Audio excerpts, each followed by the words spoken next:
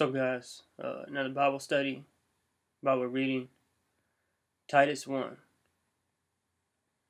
Paul, a bondservant of God, and an apostle of Jesus Christ, for the faith of those chosen of God, for the edification, and the knowledge of the truth, which is according to godliness, knowledge of the truth. That's Yeshua, Jesus, the Word of God, and the law of God, in the hope of eternal life, which God, who cannot lie, promised long ages ago, but at the proper time manifested, even his word. And who is the word?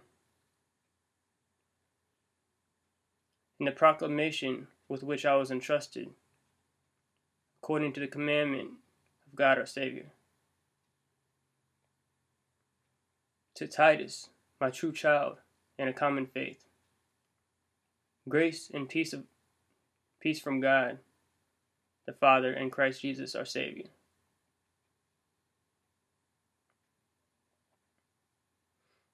Now it's interesting because a lot of people say that Jesus or Yeshua isn't God.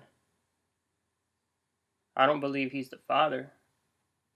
And I made a video called Is God a Trinity, if you want to see my understanding on it. I believe he's God, but not the Father, not the same. I don't think he's the same being. I believe they're one in unity, like a husband and wife are one.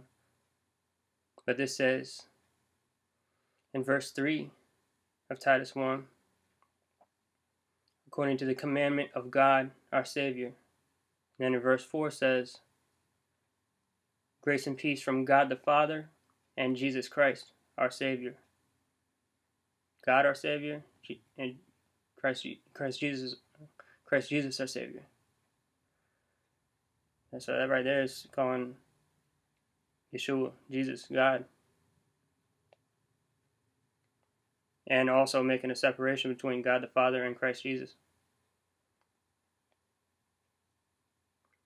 For this reason I left you in Crete, that you would set in order what remains, and appoint elders in every city as I directed you.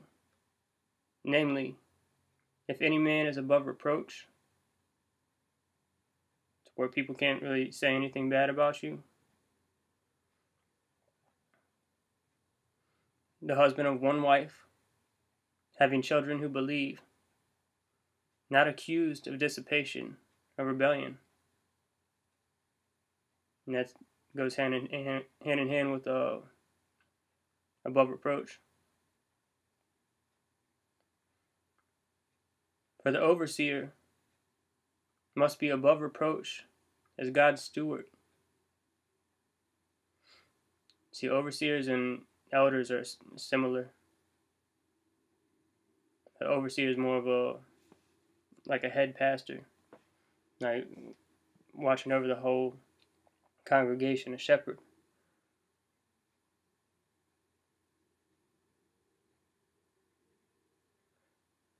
For the overseer must be above reproach as God's steward, not self-willed, not doing what he wants to do, not quick-tempered,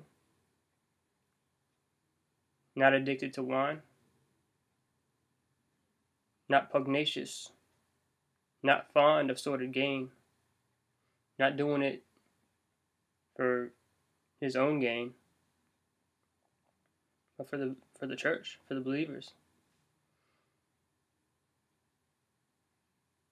But hospitable, loving what is good, sensible, just, devout, self-controlled, holding fast the faithful word, which is in accordance with the teaching, so that he will be able to exhort or encourage in sound doctrine, and to refute those who contradict. For there are many rebellious men, empty talkers and deceivers, especially those of the circumcision. That's either talking about the Jews, because Jews were considered the circumcision and Gentiles the uncircumcision.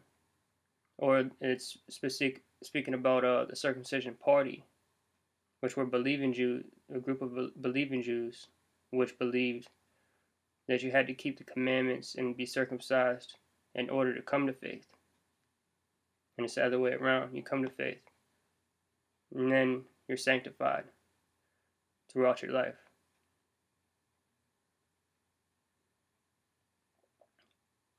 One of themselves, wait, hold on. Especially those of the circumcision, who must be silenced because they are upsetting whole families, teaching things that they should not teach for the sake of sordid gain. They're doing it for themselves, for their own profit. One of themselves, a prophet of their own, said Cretans are always liars, evil beasts, lazy gluttons. This testimony is true.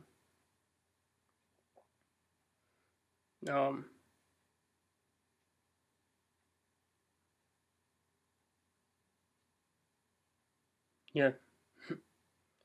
For this reason, reprove them severely, that they may be sound in the faith, not paying attention to Jewish myths and commandments of men who turn away from the truth. The commandments of men, like the traditions of the elders, the Talmud. And even these days, most mainstream Christianity holds to the commandments of men over the commandments of God, just like the Pharisees did, and they don't even realize it. To the pure, all things are pure, but to those who are defiled and unbelieving, nothing is pure, but both their mind and their conscience are defiled. They profess to know God, but by their deeds they deny Him. See, our works matter. It's about our fruit. Of course we have to believe and have faith, but if we have true faith, it's going to show through our actions. Jesus said you would know the false prophets by their fruit. They profess to know God, but by their deeds they deny Him, being detestable and disobedient and worthless for any good deed. See, if we have true faith, it's going to show. And if we're being disobedient all the time, how can we? That's not true faith. It's true faith and a fear of the Lord, which is the beginning of wisdom, causes you to walk in His ways, causes you to be obedient.